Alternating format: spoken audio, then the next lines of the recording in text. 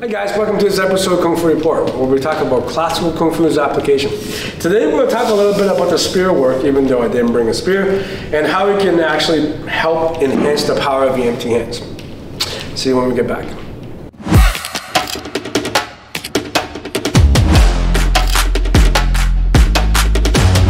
Christopher, please come in. So in the last episode, or the episode before, I can't remember, step back for a second, Chris, please. We talked about shaking the pole, right, from the Yi Quan, and how that can help your short power for empty hand, such as if Chris punches, right? And then from here he throws a hook, instead of using a big, maybe you throw that one, the camera can see it better. Instead of having my hand do a big movement, even by moving just like this, there will be enough power, right? Hit harder. Okay, and that idea, how did I get power from here to here, was simply from the pole shaking, right? And what I want to say today is, this will actually help other techniques too. Like for example, if I'm in that trapping thing, right? And I'm here doing this kind of work, or maybe I'm here, once again, and I'm doing this kind of work, I might not get enough power in the splitting, like in the Sheng Yi, or in the Jun, in the water fist, right?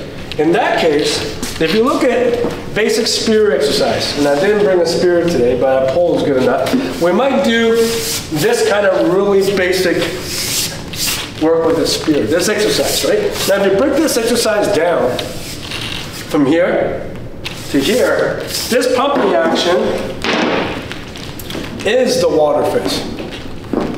So, say if Chris blocks from here, this idea is what I did with the spear, right? And then if you look at the second part of the exercise, from here to here, this idea here,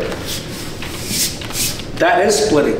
So, Sheng Yi came from spear fighting. So by using the pole now, instead of looking at his arm like I'm grabbing an arm, right? If I start looking at it like I'm grabbing a spear, then I'm going to get a lot more power.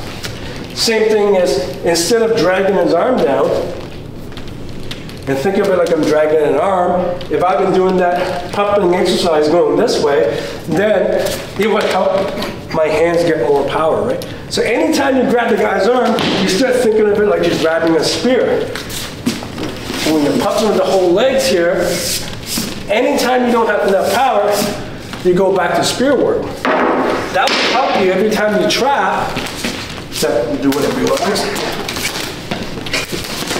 His arm becomes, or if he swings and then he blocks, his arm will become very, very light, even though he's a big man. Not because he's weak or I'm strong, but because of the pole that you're used to using the entire body when you're hitting.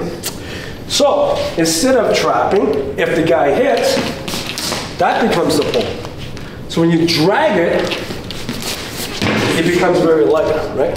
Or if you punch it straight, it's the same thing. That becomes the pole. So anytime that you touch something, when you grab the pole, it's not just about the pulling action, but also the stabbing action. So when you hit, here is not just the grabbing action, but also the stabbing action. When you put the two together, it shakes the spine, right? So he hits.